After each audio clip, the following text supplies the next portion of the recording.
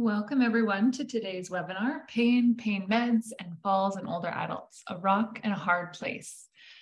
This is the first webinar in the Managing Meds and Minimizing Risk, What You Can Do webinar series.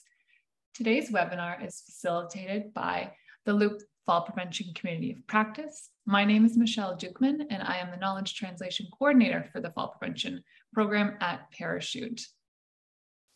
Before we begin, I just want to get started today with a land acknowledgement. Today, we respectfully acknowledge the land on which we live and work as the traditional, ancestral, and unceded territory of the Indigenous people, Canada's First Nation, Inuit, and Métis people, whose presence reaches back to ancestral time. We respect and affirm the inherent rights and title of Indigenous people of Canada and declare our respect of Indigenous elders, past, present, and future. I would ask that everyone takes a moment to themselves to acknowledge the land where they currently reside.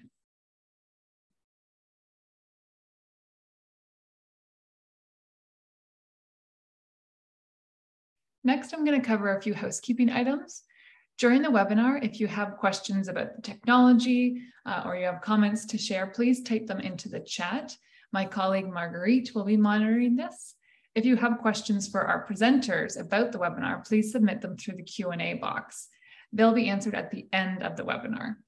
You will only be able to view questions you have asked and not questions posed by others.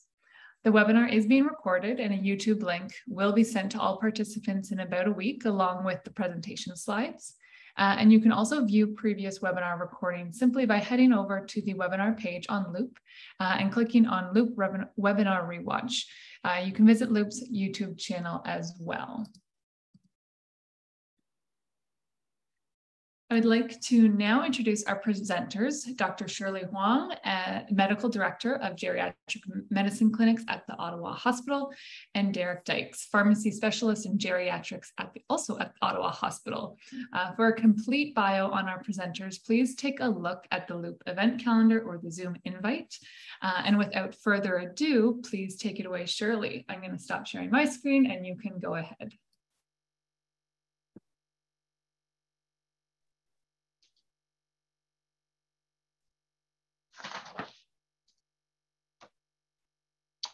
Okay, hi everyone. Michelle, can you see my slides? Yep, seeing just the slide. Okay, perfect, thank you. No yes, it's a pleasure for us to be here to present on this important topic today. Before we begin though, Derek and I, we have a couple of, one warning and one disclaimer. One warning is that we are presenting from the Ottawa Hospital, and sometimes you hear overhead announcements like cold blues and stuff like that. Rest assured, we're totally fine. We might just pause our microphone for a few seconds and wait for the announcements to pass before we continue our presentation. So hopefully that will not happen. The second disclaimer is that, Derek and I, we are not pain medicine specialists and we do not work in a specialized pain clinic. However, we do both have experience looking after older adults with comorbid concerns of pain and falls. And we want to share with you today our approach to addressing pain considering the presence of fall risk. And we do not have any conflict of interest to disclose. So here are the objectives of our presentation today. I will start with discussing why do we care about pain and falls, what pain can older adults have, and how to manage pain without causing more pain. Derek will take it over for the second part of the presentation, focusing on which medications are used, which medications should be avoided, and which medications can be associated with increased fall risk. So I hope the statistics on this slide is not a surprise to the people in the audience. We all know that falls are not part of normal aging, and a significant number of older adults fall each year. Many of them can sustain serious injuries, and falls can also lead to increased mortality in older adults. And certainly it is a very significant cause of loss of independence.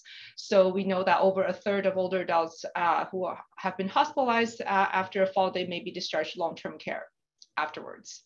Falls are also costly to the healthcare system. At the individual level, falls can lead to chronic pain, loss of confidence, fear of falling, depression, anxiety, activity restriction, and social isolation. And so we know that falls can significantly affect the quality of life of older adults. What about pain? Why do we care? Well, unfortunately, it is very common in our older adult population, and it's definitely not part of normal aging either.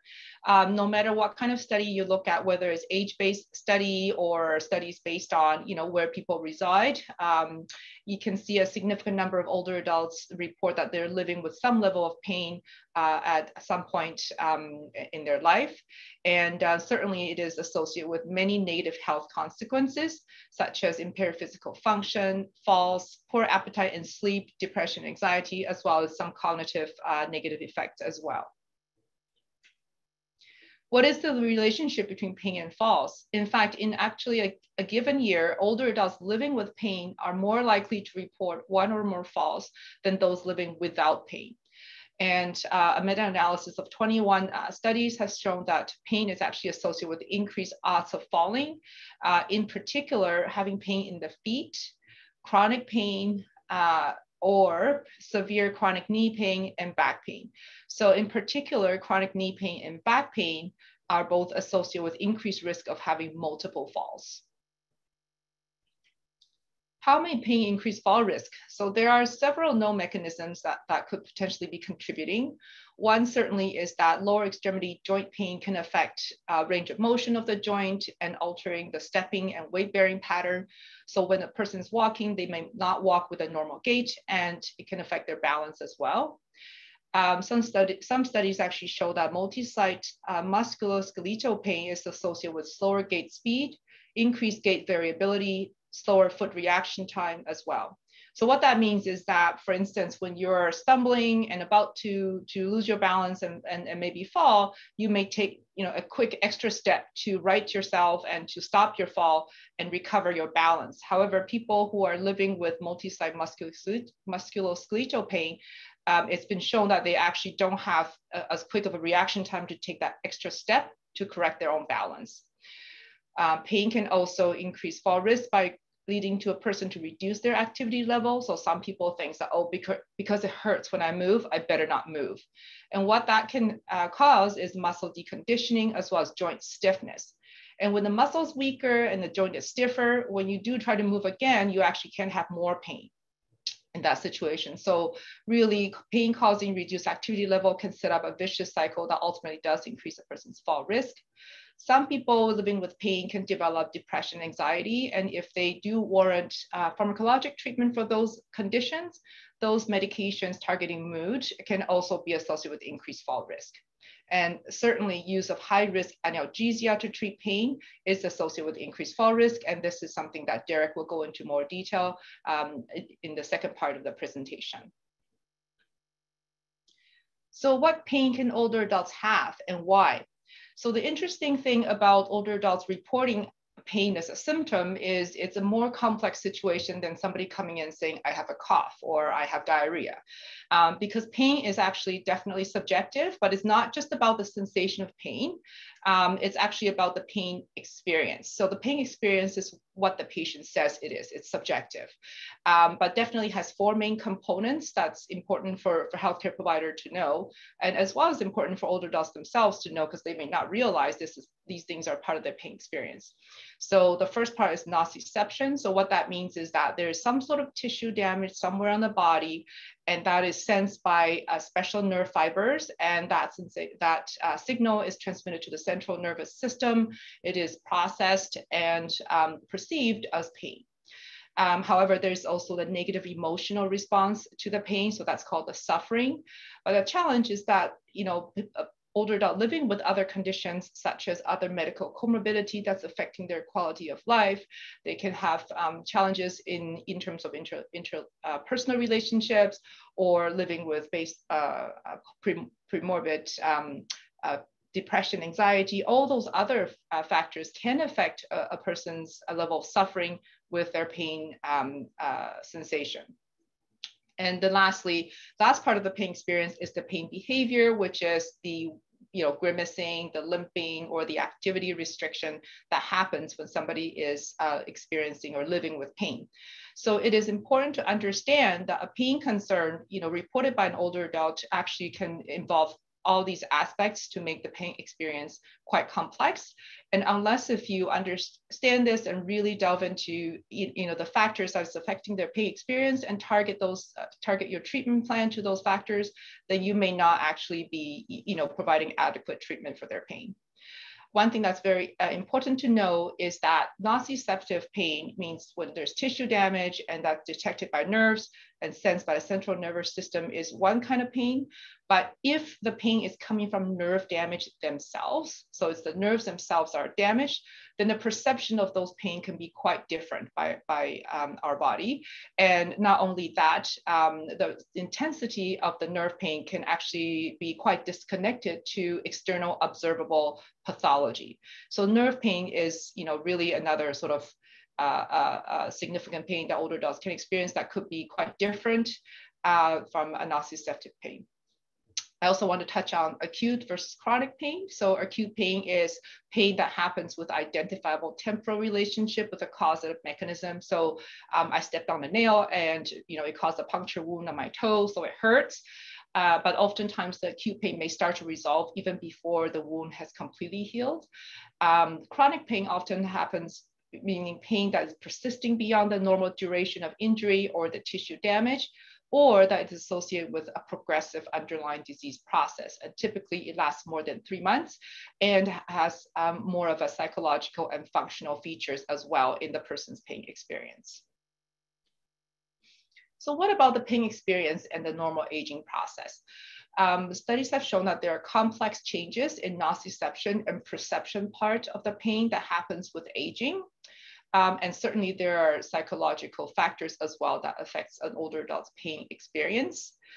Interestingly, in certain aspects, with certain aspects of these sort of neurochemical changes, pain nociceptive senses and perception of pain, older adults may actually have less pain in the presence of some serious illness.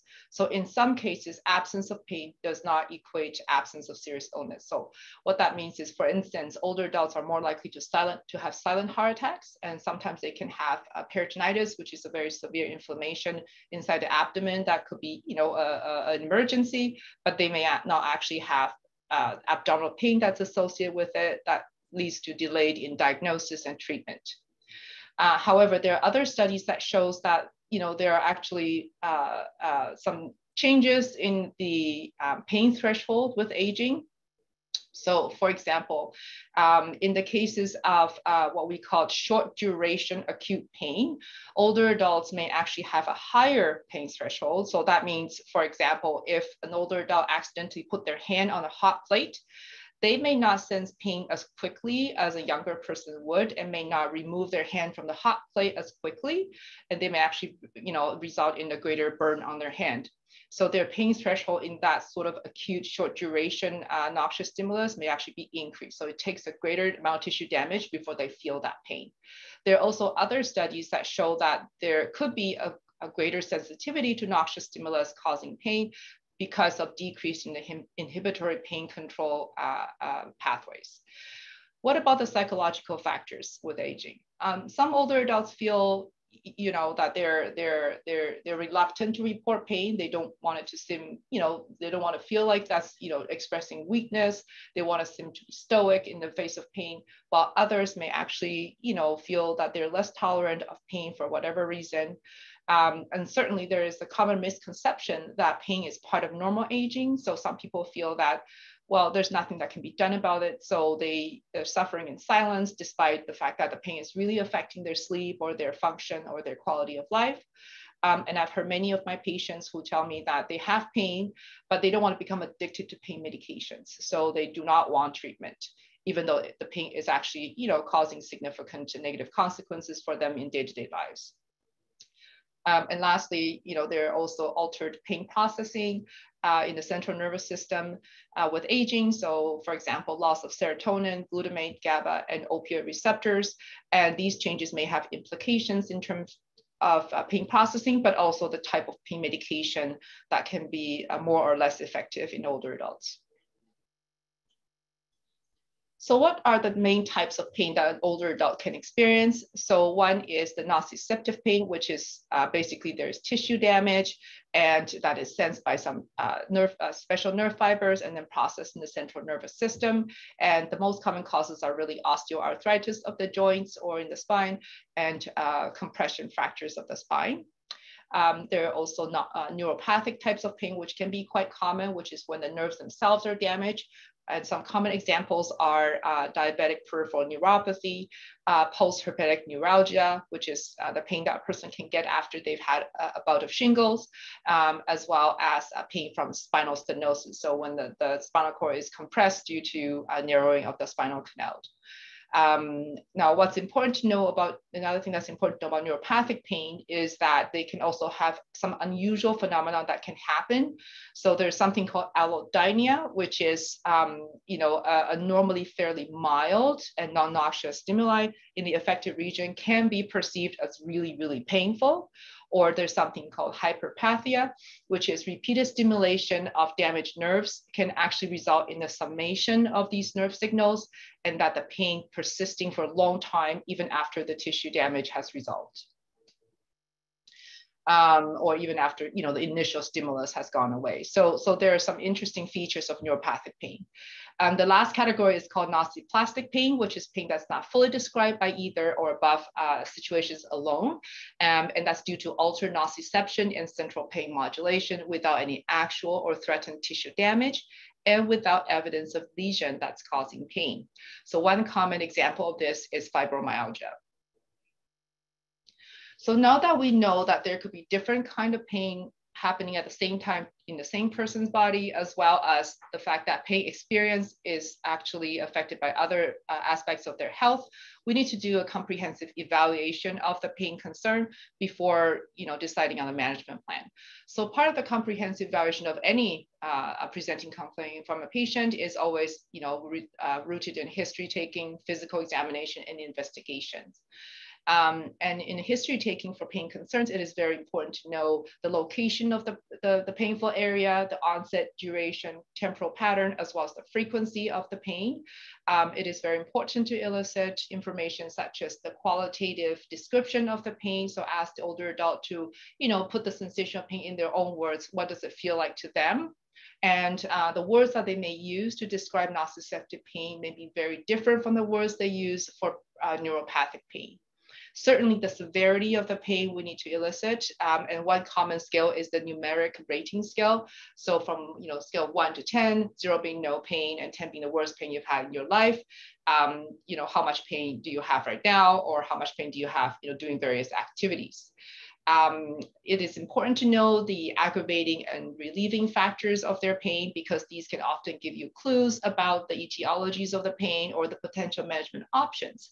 So for example, older adults living with osteoarthritis of the knees, they often say that they have pain whenever they're going from sitting to standing up, or when they're climbing upstairs, or when they are, doing a bit of a squat to pick up something on the ground and then they have to stand up again. And that's when they really weight bear through those knees, and that's when the knees really hurt. So that's one way that osteoarthritis of the knees can often present. And relieving factors are also useful. So for example, people with lumbar spinal stenosis pain, they will tell you that they don't have as much pain or they don't have any pain when they're sitting down, or when they're standing with their trunk slightly forward flexed. So for example, when they're walking in the grocery store leaning against a shopping cart, and that is because a forward flexion of the upper trunk actually causes the spinal canal to open up a little bit and causes less compression on the spinal cord itself.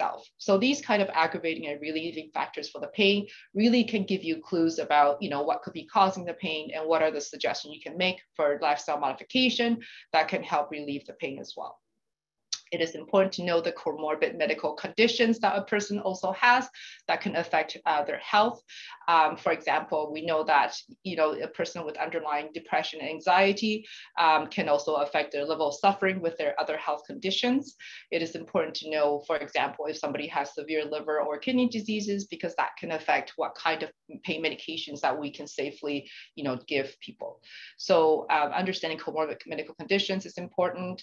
Therapies tried and the outcomes of those therapies. So it is important to know what older adults have used or try to use for their pain and whether they've helped. I've had lots of people tell me that acetaminophen or Tylenol does not help their pain. But when you really dig a little bit deeper, they may say that, I've tried 1 or 2 tablets of this type of Tylenol a couple of times and it didn't help to take away my pain, so I stopped. It doesn't help me. However, it is important to provide your patients with education about pain management. So sometimes milder pain medications may need to be dosed adequately to an adequate frequency in order to help reduce the pain. And sometimes even though a mild pain medication may not help to remove the pain completely, it may help to reduce the pain to a certain level that it is more tolerable, or allow you to have a reduced need for a stronger pain medication like a narcotic that can have a more serious side effect. So even therapies that have been tried, they say it didn't work. It's helpful to know really whether it was an adequate trial or not. And if something has been tried and it really did not help, then you don't have to waste your time and ask them to try it again. And lastly, it is important to know the impact of pain on a person's day-to-day function, mood, and quality of life.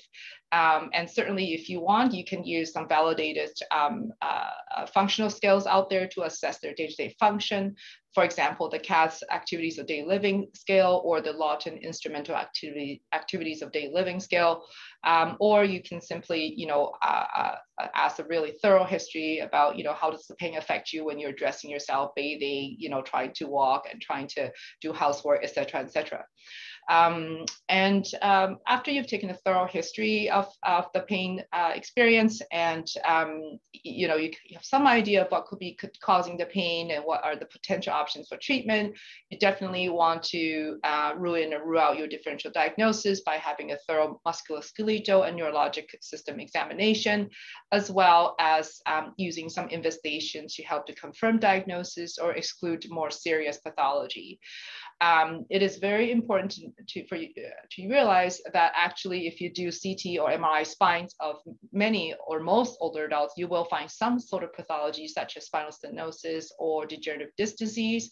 However, most of the time these older adults may not actually have pain. So therefore, having abnormalities in the imaging finding does not necessarily mean that that is the cause of their pain.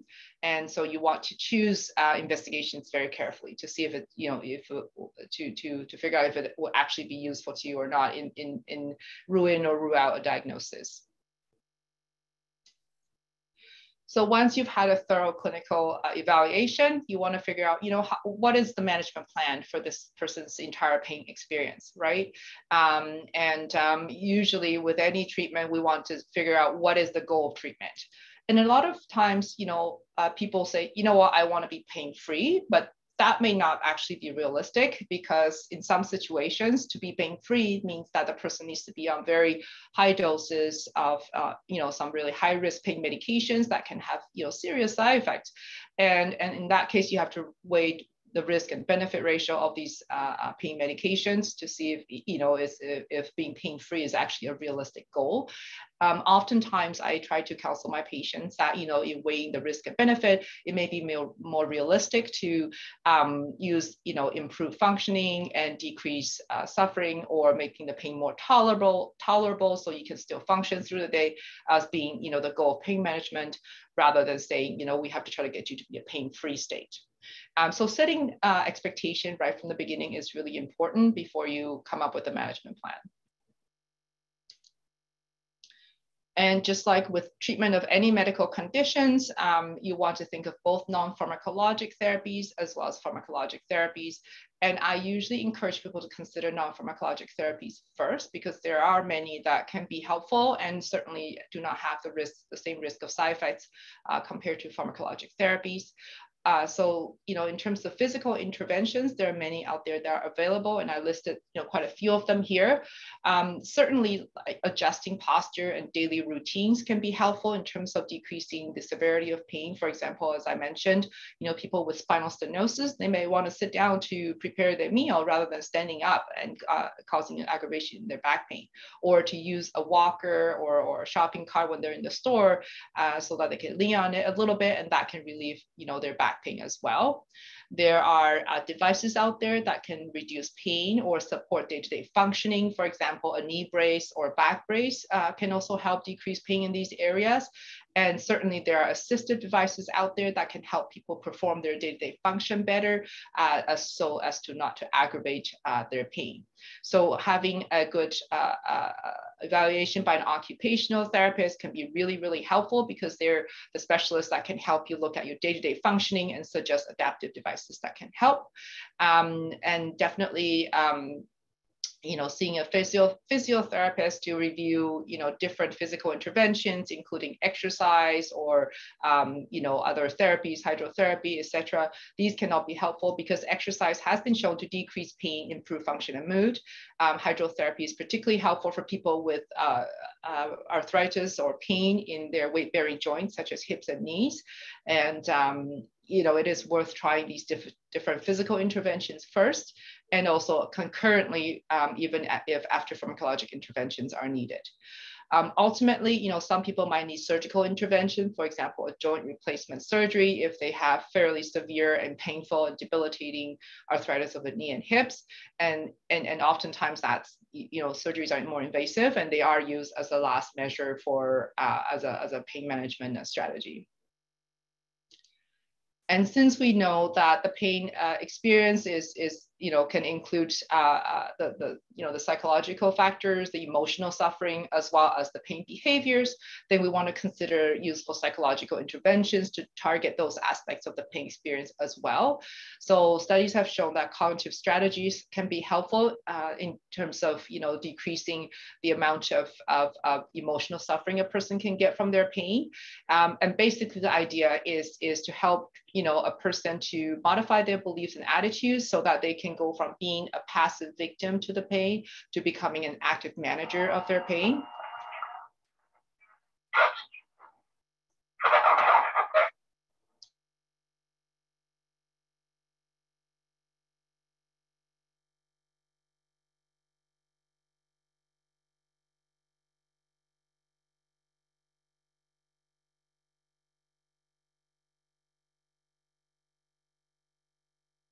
Okay, sorry about that. That was a cold stroke, not a cold blue, but it's over.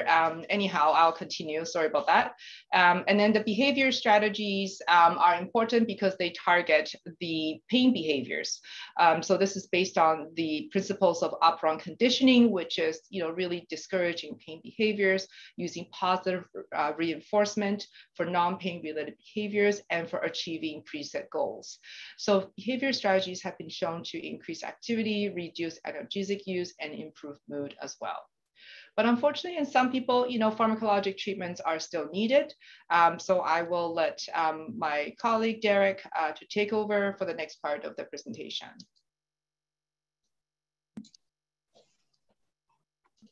All right, I'll share my slide here.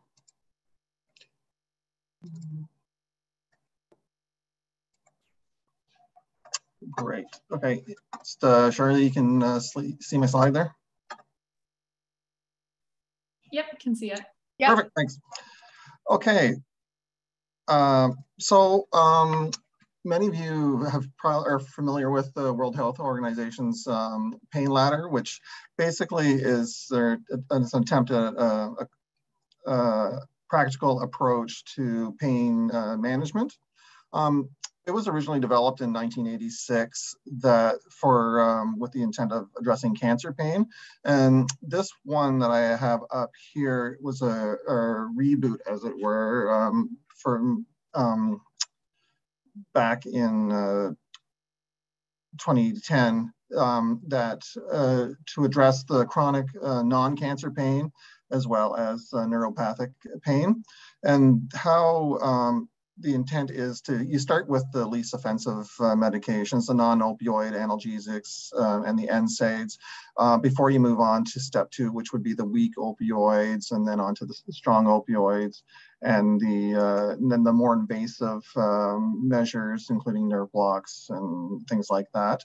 That's for the chronic non-cancer pain. And for acute pain, things like post-op, you would go in reverse. You start with more intense therapy and then work your way down as the patient heals.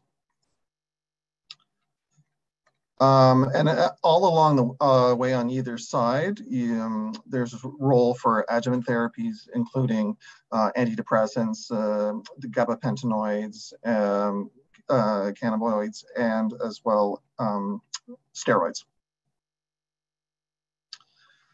The American Geriatric Society also has published guidelines, originally in 1998, and it's been updated a couple times in 2002 and 2009. This is just to be aware that these exist. They're a good read if you want to look them up. That's the title of it, The Pharmacological Management of Persistent Pain in Older Persons. Pharmacotherapy is the focus of it, since it's the most common strategy used and does carry the highest risk as compared to the non-pharmacological interventions that Dr. Huang described earlier. And they are consistent guidelines and consensus guidelines. So the reason for that is that the current evidence-based literature can't really be extrapolated to this patient population and what are the commonly encountered situations, like certain disease states and or ethnicities. In general, and the studies have usually included younger patients than what we're concerned with. But looking at the World Health Organization and the AGS guidelines, there are the common principles to follow. Whenever possible, use oral formulations. Use the gut when you can. The analgesics should be given on regular intervals for the chronic persistent pain.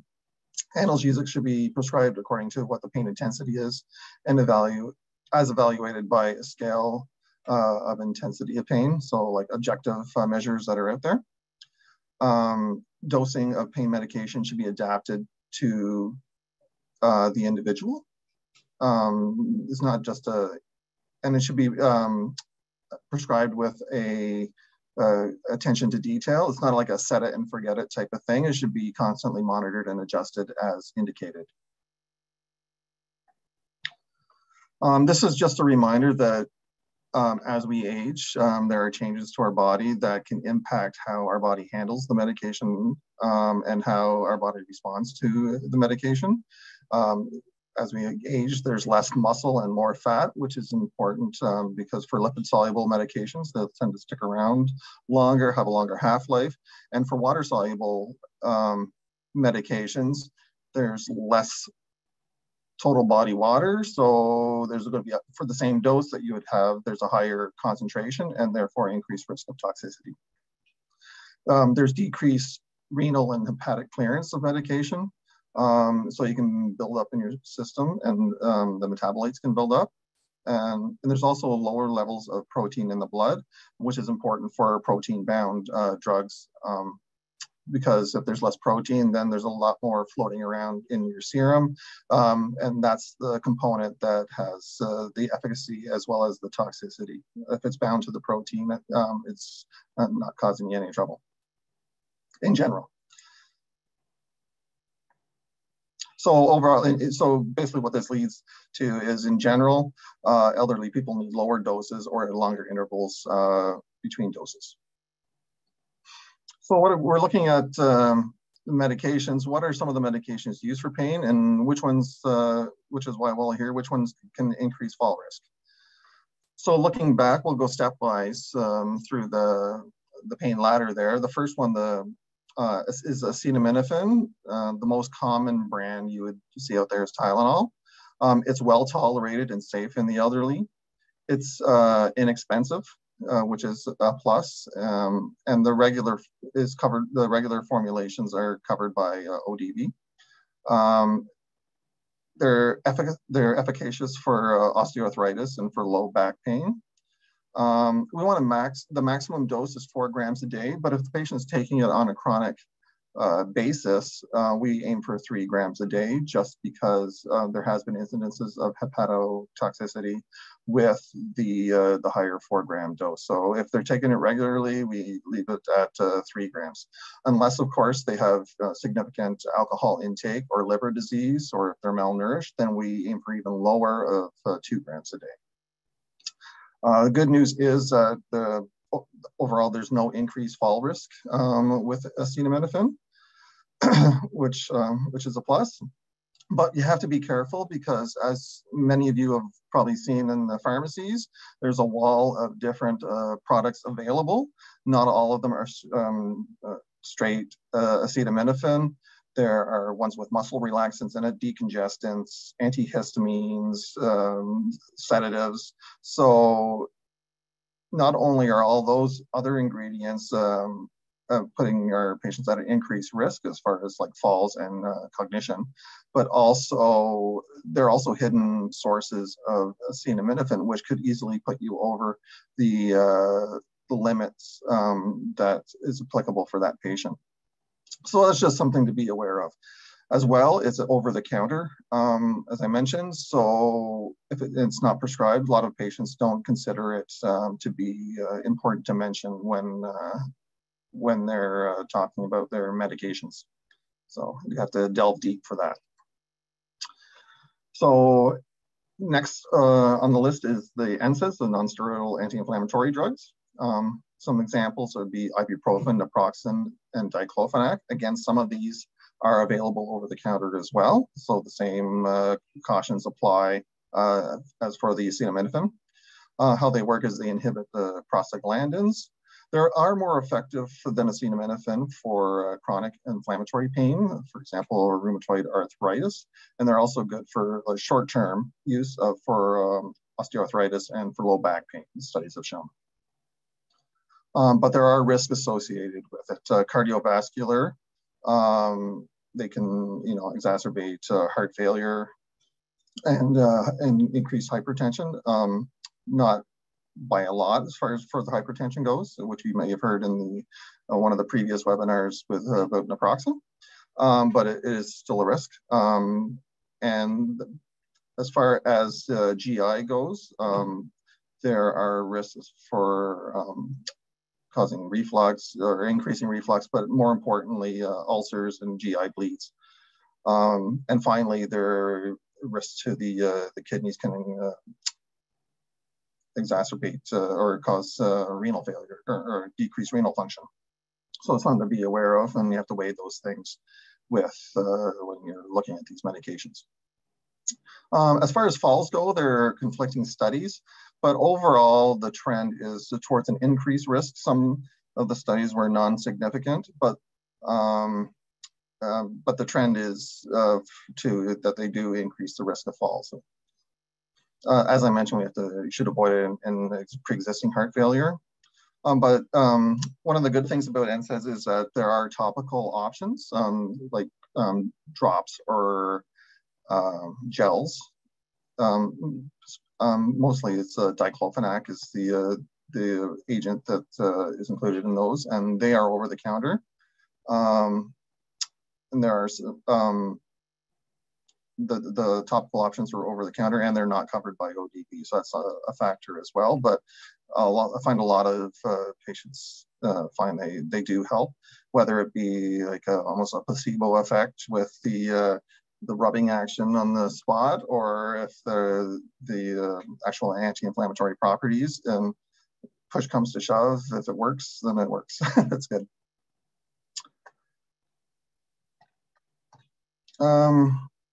Oh, and so overall for NSAIDs, there are over-the-counter and prescribed products, so it's just something to be aware of. So another subset of NSAIDs are the COX-2 selective NSAIDs. So examples of those would be the meloxicam and the celecoxib. The reason that they came up with these was because of the risks associated with the NSAIDs. So it was an attempt to minimize those adverse effects. So what all the post-marketing studies have shown is that, you know, they're pretty comparable as far as efficacy goes, and there's fewer GI adverse effects with the COX-2 inhibitors, but it's not you're not completely off the hook. It's just a less risk. But there is a higher risk of cardiovascular events with the COX-2 inhibitors. So you really have to be careful in choosing these medications. Take your individual patient into account as to what their history and comorbidities are, so you make the right choice for the patient.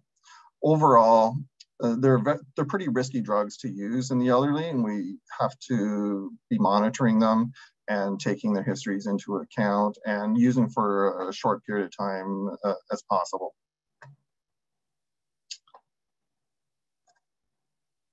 So next are the opiates, which are used quite a bit, and there's a wide range of different opiates that can be prescribed. There's, according to the scale or the WHO ladder there, it's intended to start with the weak opioids. So codeine is probably one of the more common ones. The problem with codeine is that there's a very high risk of constipation associated with it. And also it requires conversion to morphine to be active. It's a prodrug. So codeine itself doesn't do anything. Your body converts it to morphine, which is how you get the analgesic effect. And this is through the enzyme CYP2D6. And interestingly, a subset of the population lacks this enzyme. So between 6 and 10% of the population don't have the enzyme to convert these medications to the active form. So and you don't know really the genetic tests to test for that aren't routinely done. It's like a trial and error type of thing. So it's just something to be considerate of when you see doses being ramped up because it's not working. There could be a plausible explanation why it's not working. Another example of a medication that has that same property is the tramadol. It does have some analgesia, but the metabolite that we rely on mostly is 200 times more potent and has a higher affinity for the opioid receptors than the prodrug. So that's what we should keep in mind as well. There's so moving on to morphine.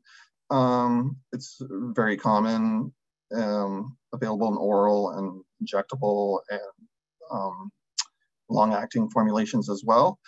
It can accumulate in renal failure, so you should be careful, and it does have active metabolites. But overall, it's in the right dosing, it's relatively safe. As is hydromorphone. It's more potent than morphine, but at the right doses, it's one of the safer options as far as opiate goes for the geriatric population. And oxycodone, which again has an active metabolite, and you'll see it fairly commonly. Tramadol and tapentadol, as I just touched on the metabolism of the tramadol. It's considered a weak opioid, whereas the tapentadol is more strong. So they're not covered by ODB, and so the cost can add up if it's used for long term. And there are some serotonergic and norepinephrine effects.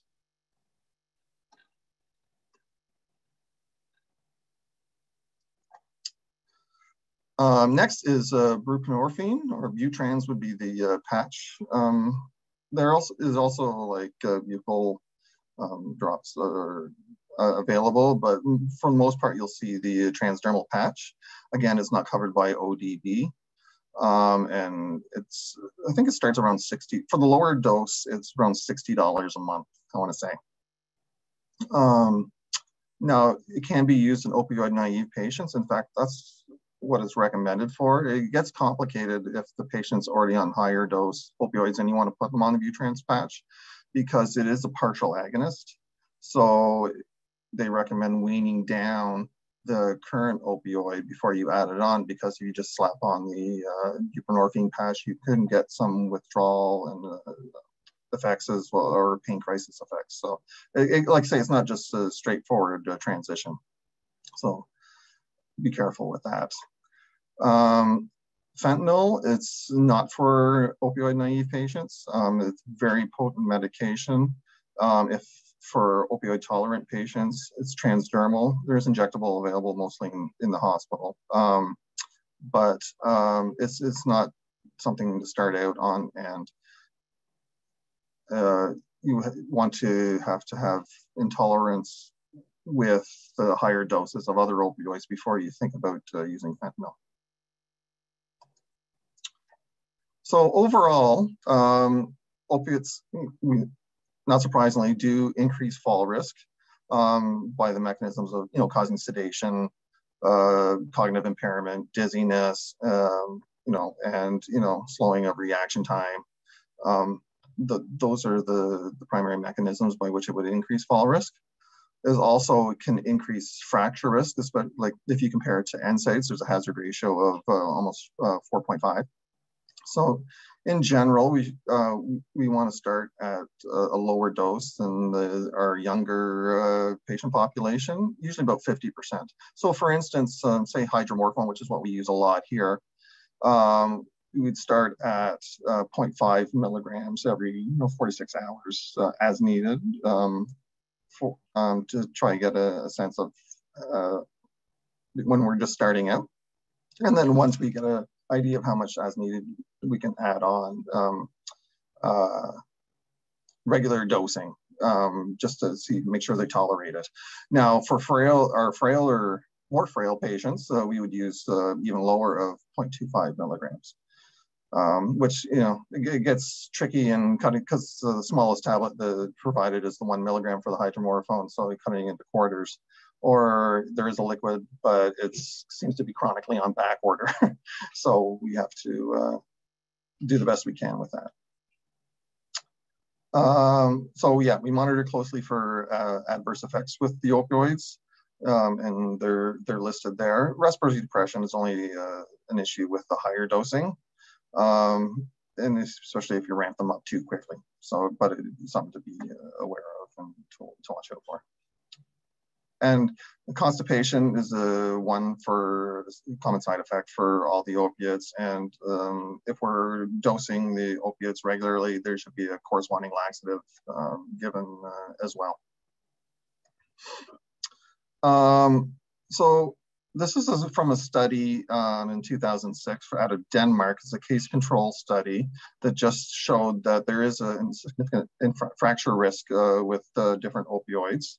And you can see listed there the different odds ratios of fractures. Now, I guess the question is it due to falls, or was there a change in bone structure, or why did they choose the fracture as an outcome?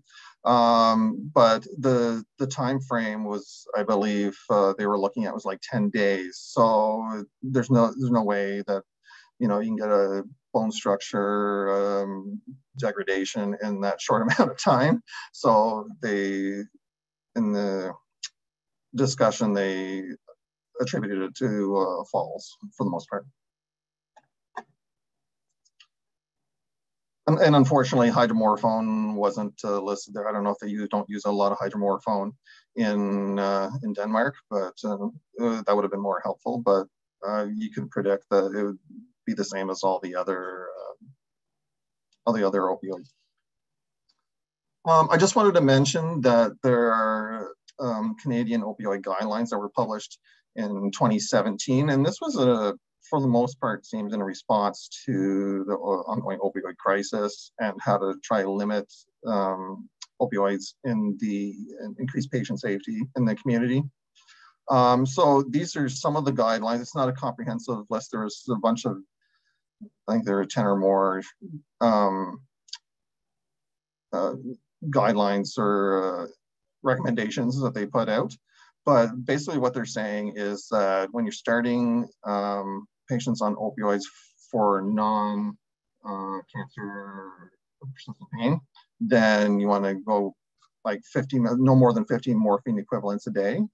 And then that was a weak recommendation. And then you want to keep it under 90 milligrams when you're first starting out. That was a strong recommendation. And then if your patient is already on opioids and they're taking more than 90 morphine equivalents a day, you want to try wean them back down as much as possible. Because the evidence that they had was that there's no good argument to having it above that for chronic non-cancer pain. Now, there's limitations to these guidelines. These aren't specifically for elderly patients.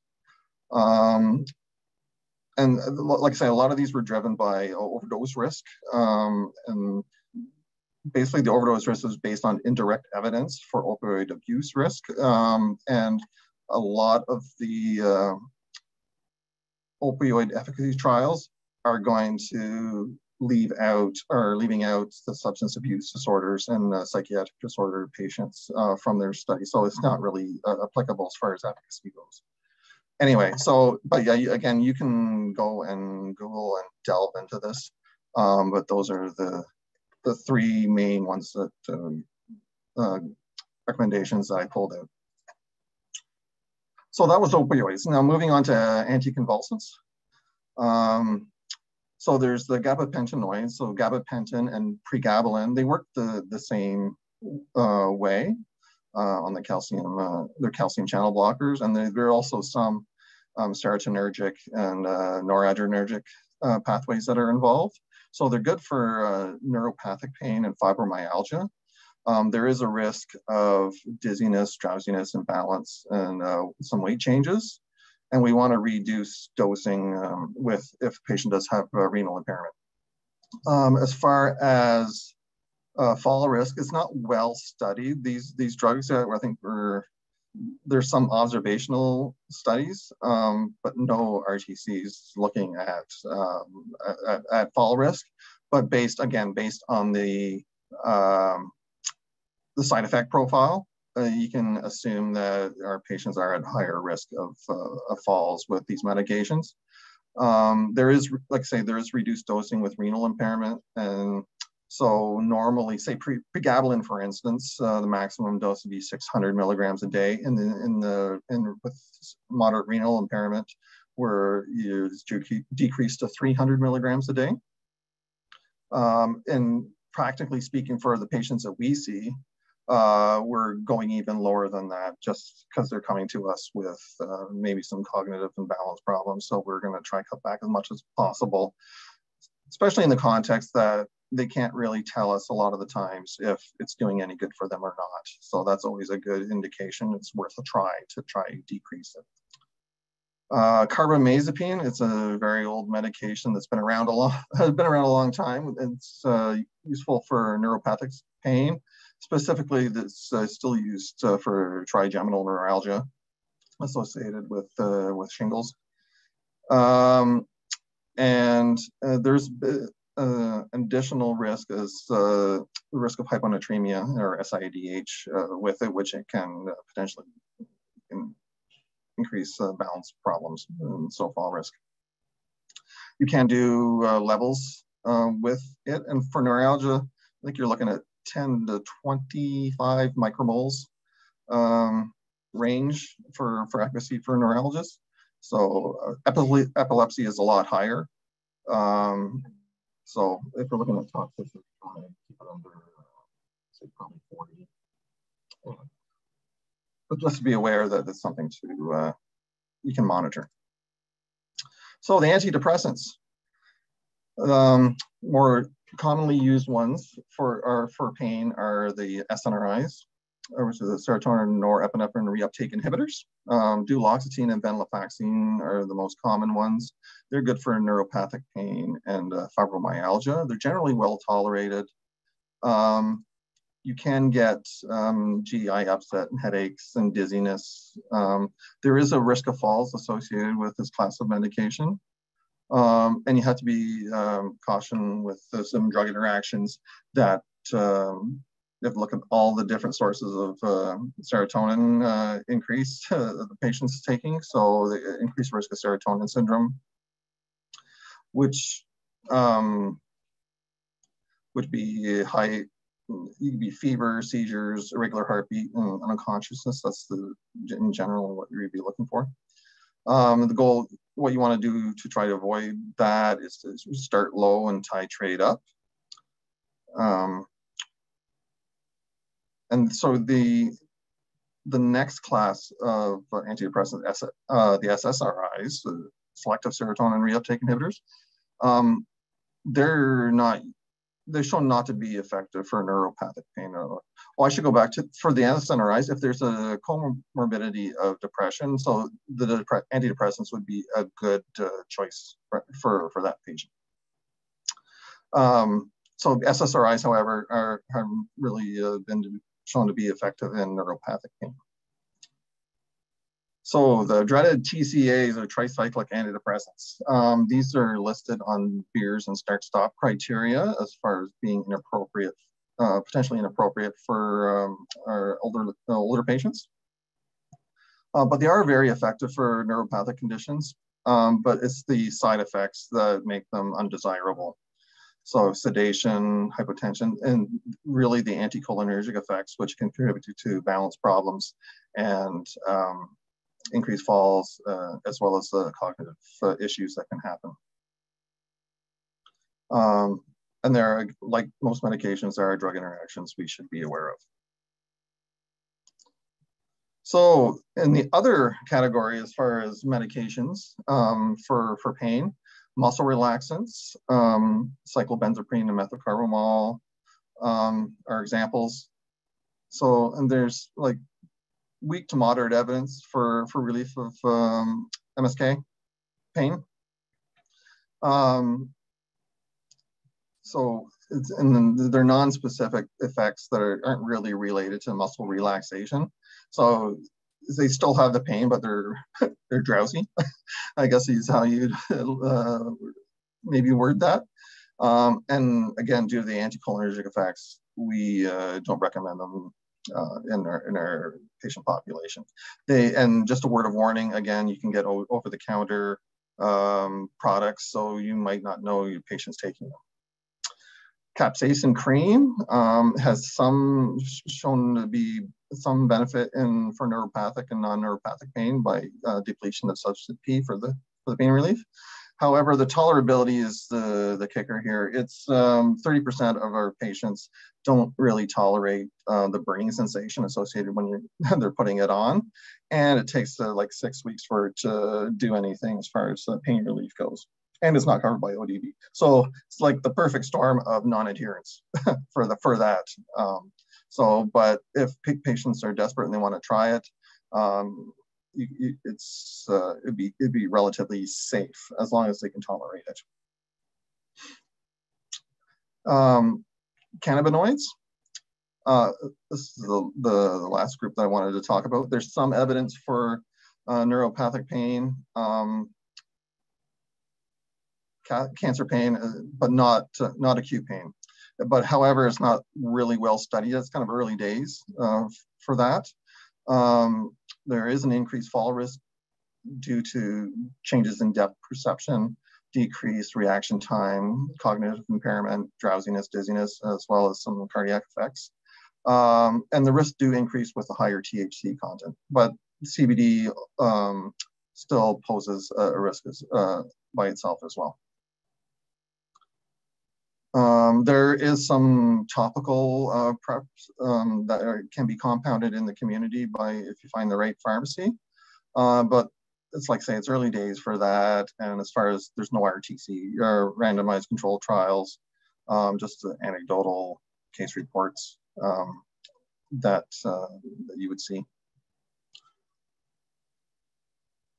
So agents that should be avoided in the elderly outright, meperidine, it's again It's very old and causes CNS excitation as well as including seizures.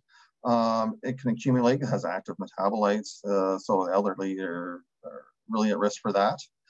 Pentazocine, or Talwin was the old name for it. I can't remember the last time I've seen that. But it's a mixed agonist-antagonist, and it can cause delirium agitation. On the NSAID side, we want to avoid endomethacin if we can, just because it has the highest incidence of CNS effects. And finally, ketorolac, which is available as injectable as well as oral, which kind of makes it unique for the NSAIDs.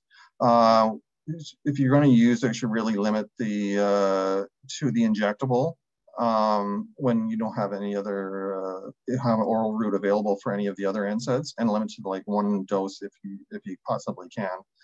Because there is a very high risk of GI bleeding with both the parental and the oral formulations. So it's something that we want to avoid. So that's it. So basically, as a summary for both Dr. Huang and myself, pain is common and impacts the quality of life, but it should be treated, not ignored. Both pain and pain medications used to treat pain can increase the risk of falls. So therefore, monitoring of the efficacy and the adverse effects is critical when you're prescribing, when analgesia is prescribed. And finally, don't forget about the non-pharmacological modalities as part of the treatment plan. So when it comes down to it, it's a compromise between what you feel is the best strategy, what the patient is willing to take, and what the physician feels comfortable prescribing. And those three things, and including the patient in the plan, to have the best outcome possible. And that's it. And I guess we can open it up briefly for questions. Thanks, Derek. We're at time. So I don't know if we'll be able to answer any questions live today, but I'll be able to save all your questions, everyone, and we'll get those some written answers for you. Just want to quickly share a couple of housekeeping items before we sign off. Want to thank Derek and Shirley for this awesome start to the webinar series, Managing Meds and Minimizing Risk, what you can do. This really has set the stage and will transition us nicely into our focus for the next webinar in the series, which focuses on deprescribing: why, who, and how. And this will be part one of the deprescribing webinars. There'll be a second one in December that we can share more information with you at a later date. But we'd love to see you all there. Like I said, you will be sent a recording of the webinar. We'll also be posting the slides on Loop. We'll get you some written answers to the outstanding questions. Thank you so much for all your participation. And thank you again, Derek and Shirley, for a great presentation. You'll be redirected to an evaluation survey after we end the webinar. So if you can fill that out so we can continue to be putting on some great presentations for you, that would be fantastic. Thank you all again, and have a wonderful day.